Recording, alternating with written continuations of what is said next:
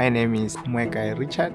I come from Botswana, one landlocked country in Africa, and my PhD was focused on documenting and characterizing chemical compounds that come from natural sources that modulate HIV-1 latency.